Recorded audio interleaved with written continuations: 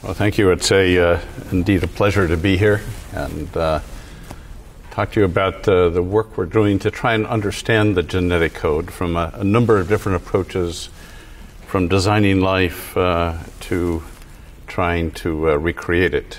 So first let me mention I represent three different organizations. This is the Venture Institute, again on the UCSD campus, so this is the UC San Diego Symposium this morning. It's the first carbon-neutral research building on the planet. It generates all its own energy from sunlight and has a beautiful view of the ocean. We've been trying to understand going from genotype to predicting a phenotype. And a prevailing question is, can the genetic code predict your current phenotype, and can we predict the future?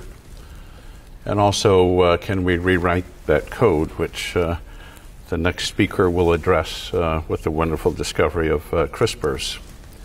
So when we first sequenced genomes, we converted the biological 4-digit code into ones and zeros in the computer. And we've been filling those databases ever since sequencing of very large numbers of cDNAs, which led to the first genome in 1995. In fact, within the first year, we did 3 genomes, Haemophilus, a small mycoplasm, and then the first archaea with the late Carl Woese. And this allowed the first comparative genomics and created a number of new questions about, does DNA contain all this information for cellular life? These genomes were all very different from each other.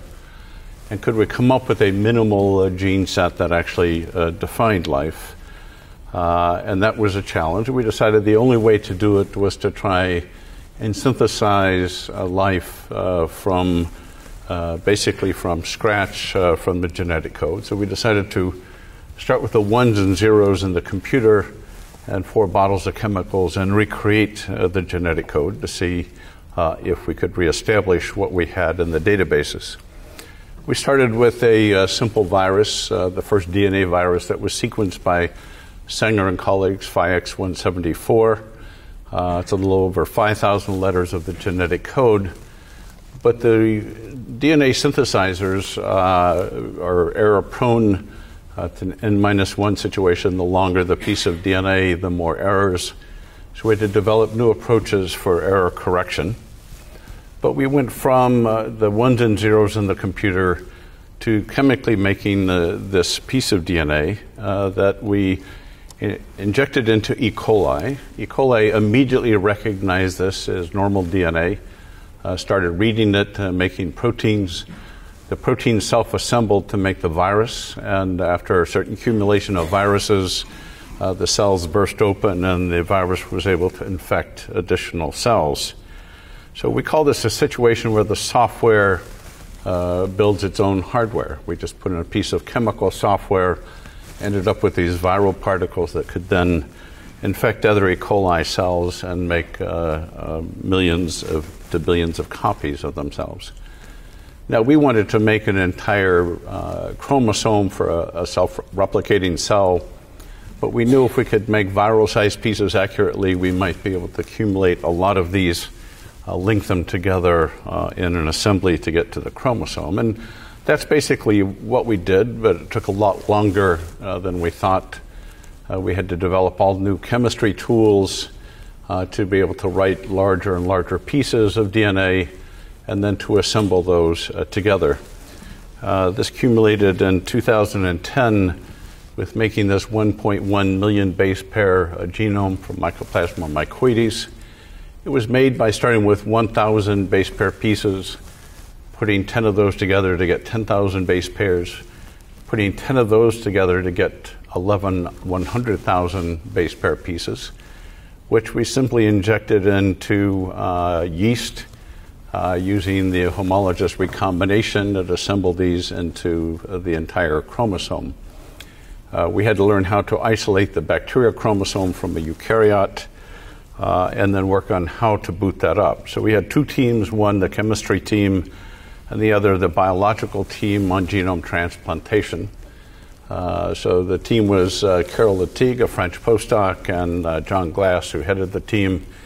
And they probably did thousands and thousands of trial and error experiments because you cannot pipette entire chromosomes without shearing them. We have to isolate them in gel and then do all the chemistry in gels and then transform those into a recipient cell. So we have this very simple movie showing what happens when we put the synthetic bacterial chromosome in a recipient cell. We start, as soon as it enters the cell, we have a cell that's the phenotype and body of one species, and there's two different sets of genetic software. We designed the system, and my colleague in this work, Ham Smith, who is the co-discoverer of restriction enzymes that yielded his Nobel Prize in 1978, we designed it so there was an asymmetry. So as soon as some of the proteins started being made, early ones were restriction enzymes that recognized the chromosome in the cell as foreign DNA and chewed it up. So now we have the body of one species and the DNA software of the other. In a very short time, we had these new cells that are completely self-replicating. And when we interrogated them, every molecule in the cell was based on the new DNA code that we put in. There wasn't anything left from the original species. So we call this a situation where again, the software builds its own hardware. We had to develop a new code so that we could mark these cells as synthetic. We have a code that we can write the entire English language with numbers and punctuation with a new biological code that puts in frequent stop codons. And this code contained the instructions for decoding it, a URL to send an email to it if you were able to decode it, the names of 40 scientists that contributed to the work, the names of the institutions, and then I added 3 quotations from the literature. The first one from James Joyce, to live, to err, to fall, to triumph, to recreate life out of life. The second from Oppenheimer's biography, American Prometheus, that he heard from an early teacher, say things not as they are, but as they might be. And the third, which probably is the most important, from Richard Feynman, what I cannot build, I cannot understand. After this all became public, we received a letter from James Joyce, a state attorney, asking if we had permission to use his quotation in the genome. In U.S. law, you don't have to worry about permissions for anything less than a paragraph. And then we started getting emails from a Caltech scientist saying we had misquoted Richard Feynman. And finally, he sent from the Caltech archives a photograph of Feynman's blackboard with the original quotation, what I cannot create, I do not understand. We think one of his biographers changed that to the quotation you find on the literature. We've changed the genome now to reflect the new quotation. And you'll see in a minute why this was so critical. I think all this work proved and helped confirm that life is a DNA software system, and that if you change that software, you change the species. Now, mechanisms have developed throughout biology to keep this from happening very often, or you would have a nice sushi dinner and you would start to grow gills because you incorporated the fish DNA into your own. Bacterial cells use restriction enzymes as their protection, but when there's a mismatch of these enzymes, as you saw, you can add an entire new set of chromosomes to a species, adding millions of new data points in a single event. So our goal was then, after we did this control experiment, to see if we could actually design a new species in the computer.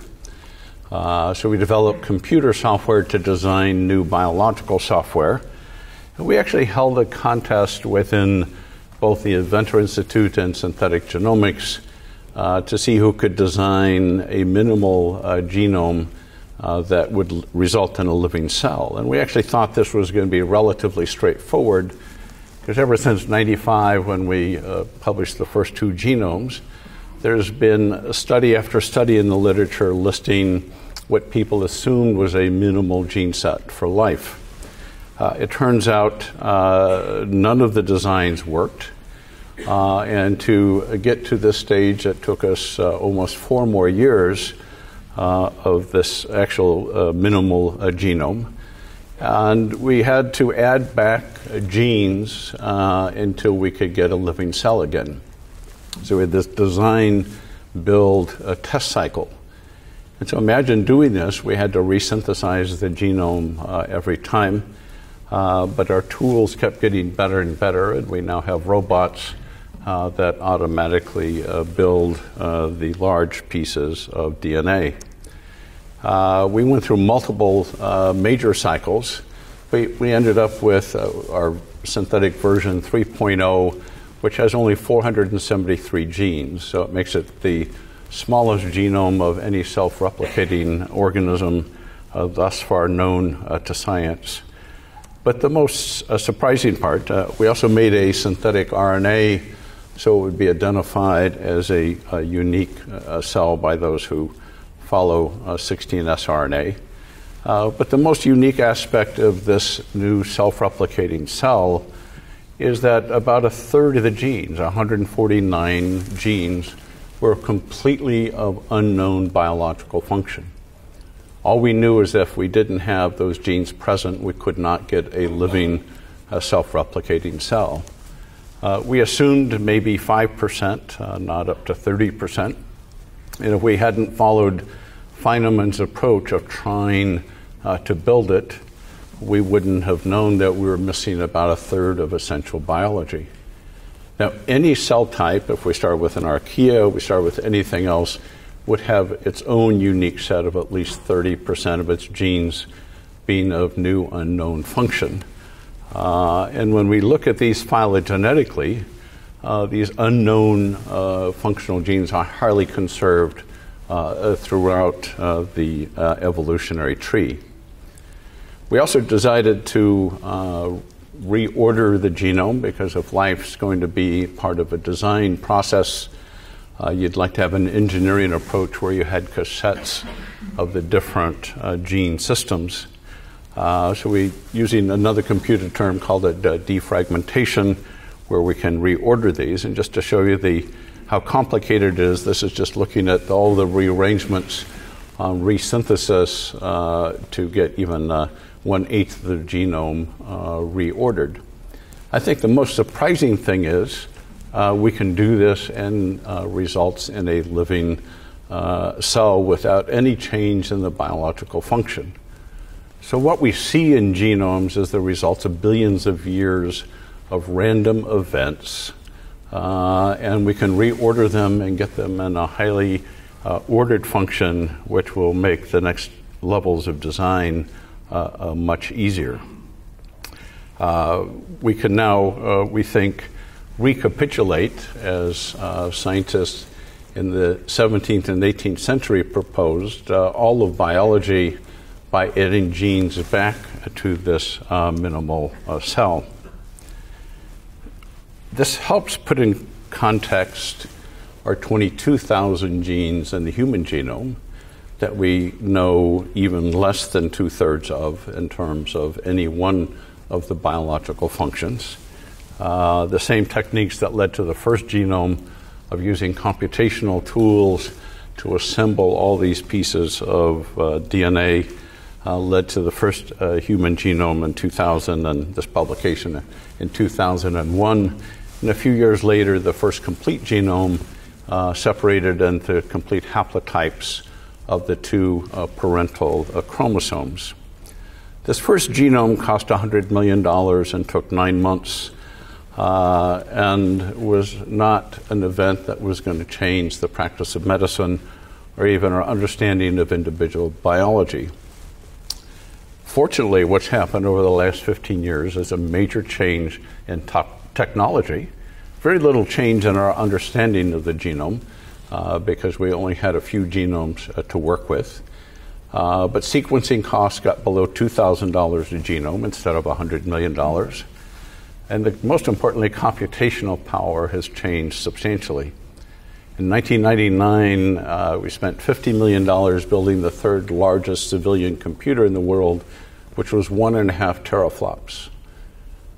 Many of you know you can buy a card for your PC for about $100 that does a teraflop versus computing. And we've gone from major computational centers to distributed computing with cloud computing. The third component that we're waiting for was advances in machine learning, because the amount of data we're dealing with is much too vast for mere mortals to try and understand. So a little over 2 years ago, we formed Human Longevity. This is our main building in La Jolla. We also have a site in Mountain View, which is our machine learning team, and a site in Singapore. We started with the Illumina X10 sequencing large numbers of genomes.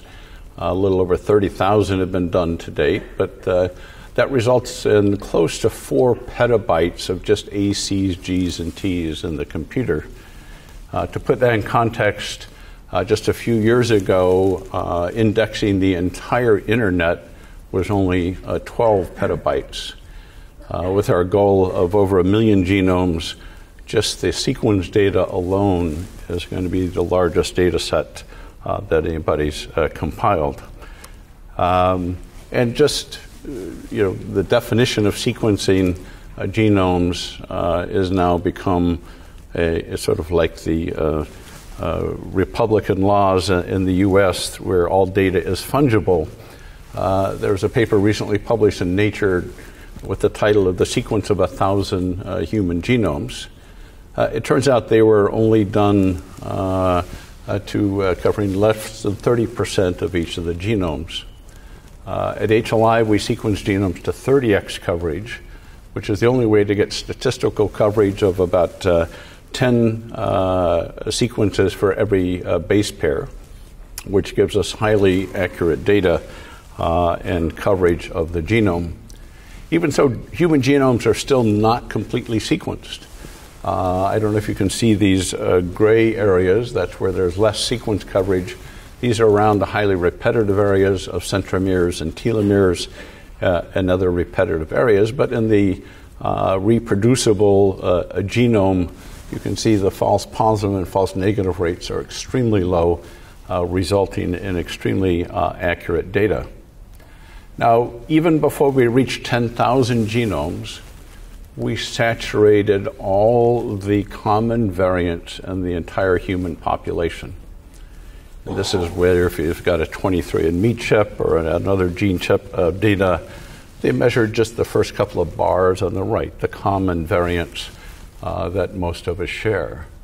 These are not the causes of disease or even any of our uniqueness. Now, if we sequence anybody's genome, we add about 8,000 new, extremely rare variants that only show up mostly at once in our entire database. These are the ones that are highly significant in terms of causes of diseases or other genetic traits. In fact, now we can do calculations that we could only have dreamed of a few years ago, where we can look at billions of data points to understand the structure of the entire human genome. And what we have found is there are invariant portions of the genome that if there's a sequence variation at that site, it's incompatible with life. These are quite often at intron-exon junctions, but a number of other unique places. And even we can take all the transmembrane proteins together and look at their functions. And perhaps not surprisingly, the part of the protein that spans the lipid membrane is not mutable in a way that's compatible with biological function. It's not surprising if you get a charged amino acid there, the protein couldn't stay in the membrane. Both the intercellular and extracellular part can take high levels of mutation. Now, I think one of the most important discoveries the team has made recently is certain mutations and truncations in genes disappear with age. So, in other words, they're incompatible with long life, and you don't find them in older populations. This is the average curve if you were born in 1900. The blue line, you can see that getting to 50 was a big deal. If you're born in 1950, the yellow line, it's a nice shift. And if you're born as recently as 2010 is the red line. We're trying to make the shift to at least move this curve out, not necessarily where you fall off a cliff at age 100. We don't know what the true biological limit is as we find these variations. But one of the biggest surprises to me is our genetic code is constantly changing. If you'd asked me 15 years ago, I would have said you get your genome sequenced once, and unless you have cancer, that's all you need to worry about. Now we can very accurately estimate your age just from changes in the genetic code. So it's not going to be simple to solve the aging problem, but these unique gene truncations that only occur as heterozygotes yet result in early death are going to be an amazing set of new targets. We don't need huge pedigrees and huge populations now to understand disease. We can sequence from a single patient the genome and understand the changes associated with that disease. This is an unusual disease, Delleman syndrome, that only occurs in, thus far, about 30 individuals in the entire human population. If you can see the MRI, the brain is highly scrambled. It's actually more amazing to me. This young boy has any appearance of normal function. And his body is covered with these small tumors. We had the ability to get the DNA from his parents as well, so it's called a trio when you have the two parents and the child. And it was very interesting because just looking at the parents' genomes, these solid color areas of black and solid orange is where his two parents had the identical genetic code over these long regions. That tells us immediately that the parents are very closely related to each other and a result of a lot of interbreeding. They were in fact second cousins, but they're from a small village in Mexico with a lot of inbreeding. But any geneticist can tell you if you have the identical sequence in both parents, it means extremely rare alleles then get expressed. Looking at the boy's genome, we found a number of unusual genes associated with neuronal development that were in fact mutated. And one very unusual one in combination with that, and that's the neurofibromatosis 1 gene. Many of you probably know it as the elephant man's gene. It was changed as well. But this is where we can now find mechanisms of inheritance, having both parents' genome. It turns out this mutation in the NF1 gene only occurred in the child, which means it was a spontaneous mutation. So you can't rely just on looking at your parents to understand your own genetics. We all get several hundred to several thousand spontaneous mutations that make us totally unique and even different from our parents. But now just from a single case, anybody trying to diagnose Delleman syndrome has the genome for comparison. One of the areas clinically we're finding the most interesting for applying some of these tools is with cancer. At HLI, we have a comprehensive cancer analysis where we sequence the entire genome of the patient, the entire genome to 90x coverage of the tumor. We sequence the RNA in the tumor. We isolate T cells from the tumor and sequence the entire T cell population. We sequence the viral population, and we also do liquid biopsies looking for circulating DNA, and sometimes we also do the metabolome. This results in an analysis that gives a lot of information. And here's an early case of HPV-16 caused head and neck cancer, which is a new, somewhat epidemic in men, usually starting in their 40s and 50s. That it's not clear yet whether the vaccine given to young boys and girls will work as a cancer preventative. But just on sequencing this man's genome, we found he had several mutated oncogenes, which put him at high risk for cancer. Genes from his immune system that indicated he was probably immune suppressed, which he was. And from his microbiome, we found HPV-16 present. Just that unique combination would probably say this individual would be more when he got cancer, not if he did. On sequencing the genome, we found 25,000 mutations. So doing both the patient's germline and the tumor, you get the mutational burden of the tumor. In this case, 25,000, which is sort of a modest number. 315 of those mutations changed protein structures. So the term for this is neoantigens. We also found 4 places where the HPV virus inserted into the genome, disrupting a gene function. So we're able to do pathway analysis, not only looking at the mutated genes, but looking at other druggable targets in that same pathway. And by sequencing the entire T-cell repertoire, we can tell whether the patient had mounted an immune response against any of these neoantigens. Now, this should hopefully make it clear to you, if it hasn't been before, why your immune system can detect cancers. The mutations create new proteins that aren't normal human proteins.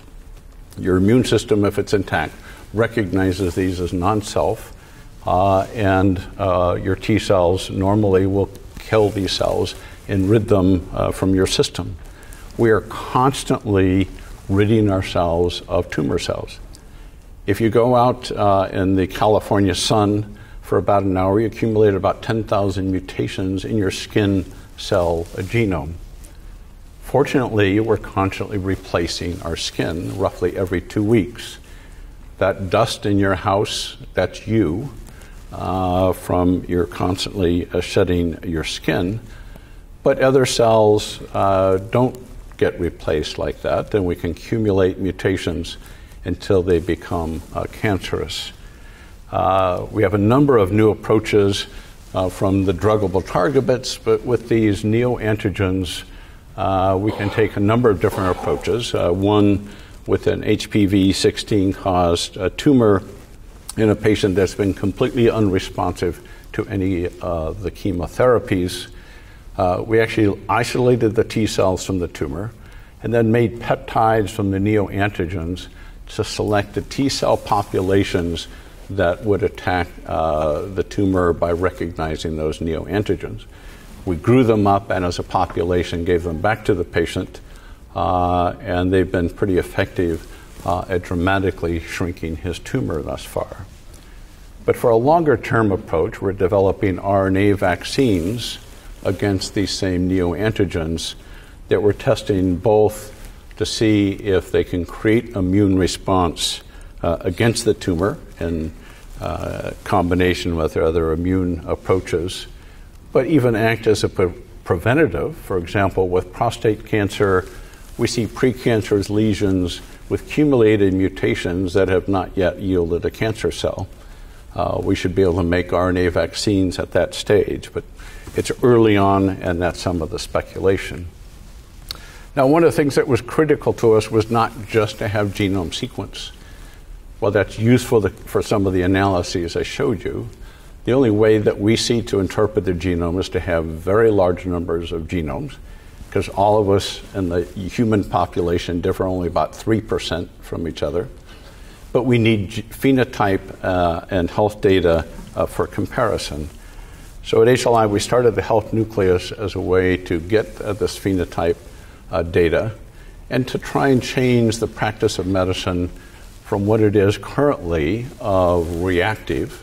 You get symptoms and you go see your physician.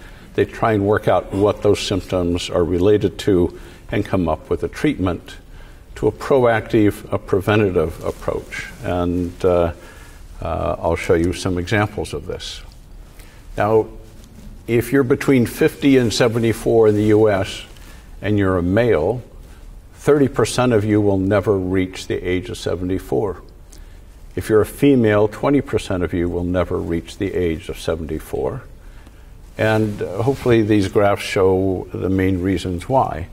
In males, cancer is a little over a third of the cause, even slightly greater in females, and cardiovascular disease is approximately the other third.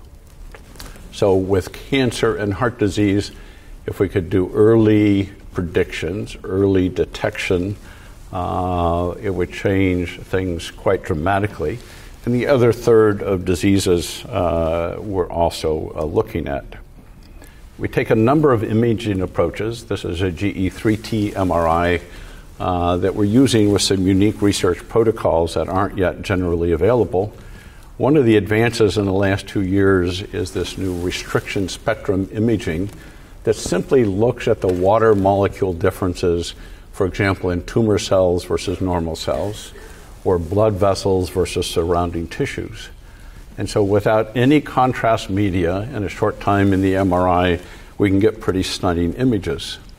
And we can diagnose cancer without contrast media and without biopsy. So this was a study recently published by our key radiologist, David Caro at UCSD, where the cancer cells show up in this bright yellow images, basically a light where there's cancer.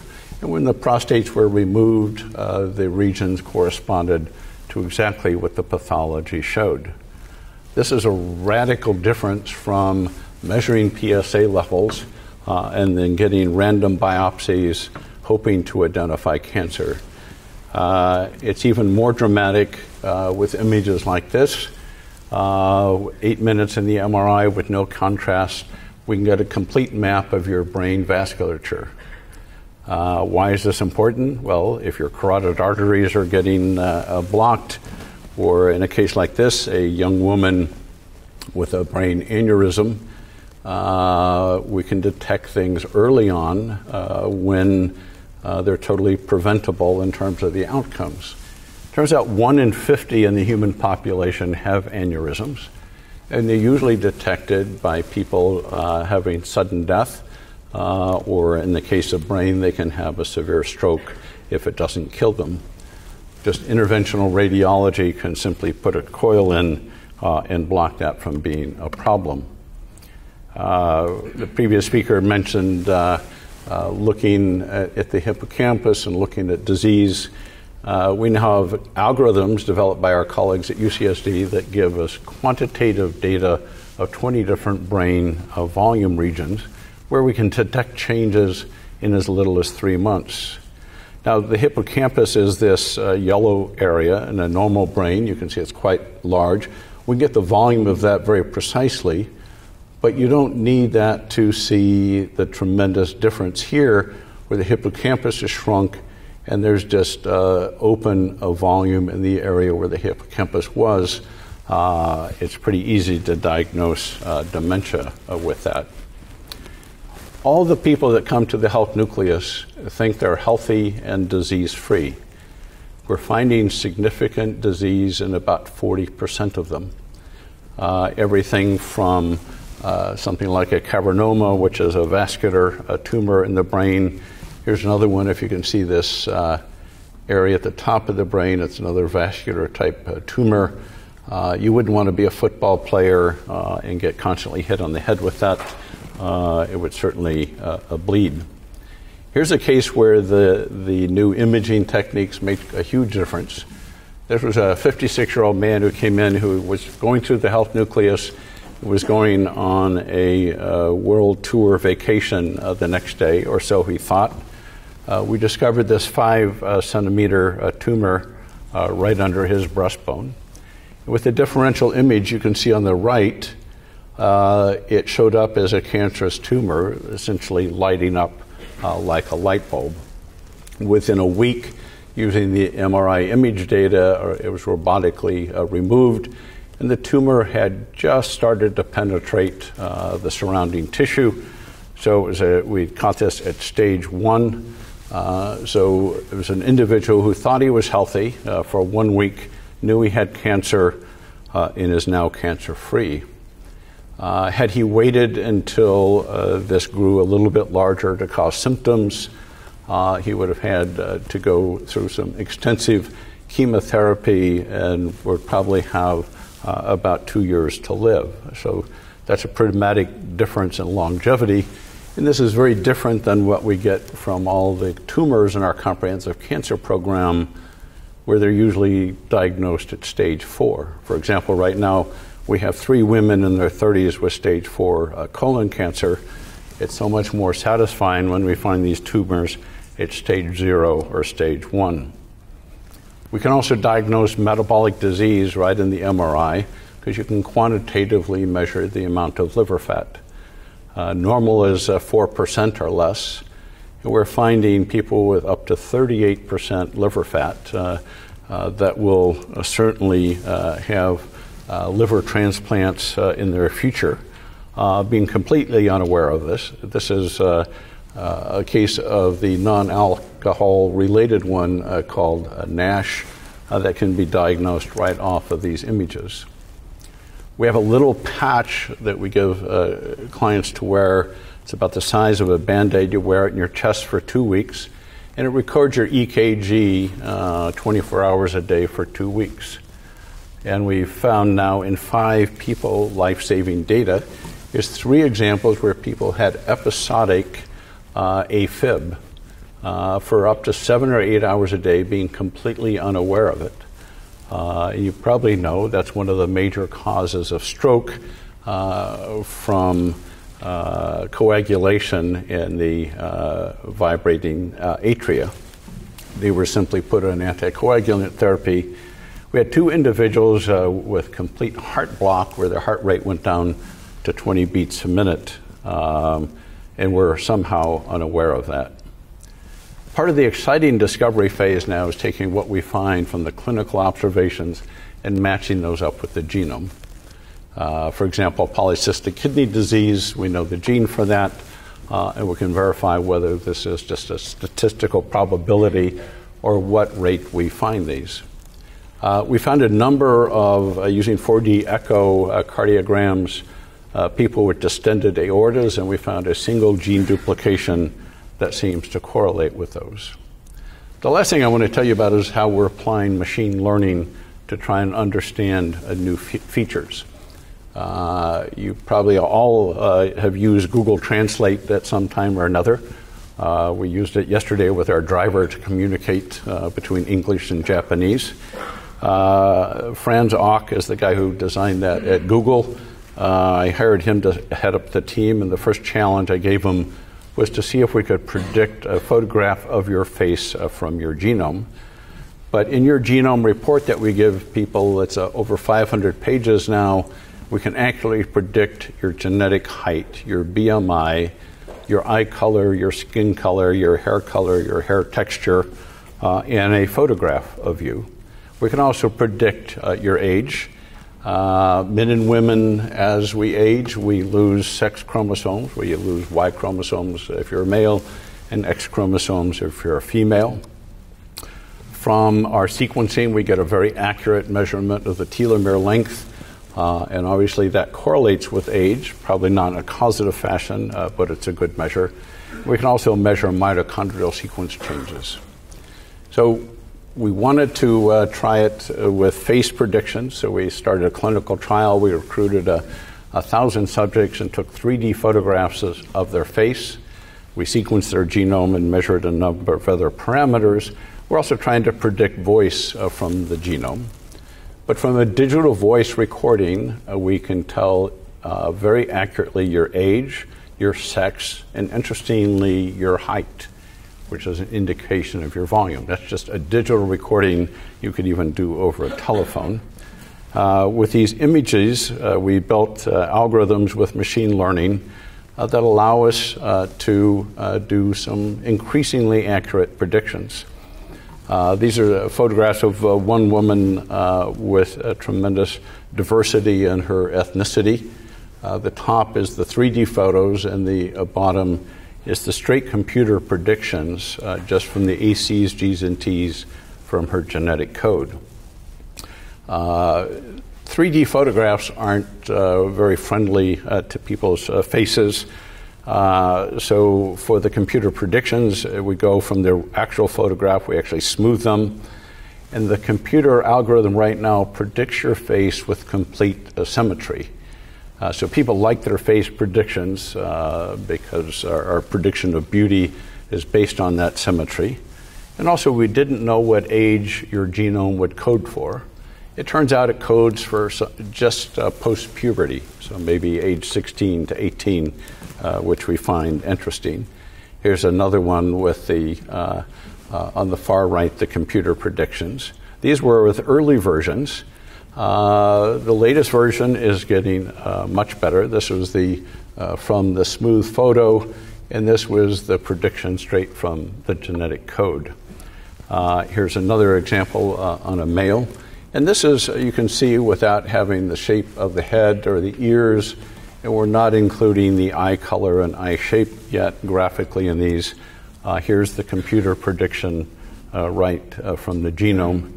Ethnicity plays a big part in the calculation, so it's easy to get people with different ethnogeographic backgrounds. So these are starting to get more and more accurate.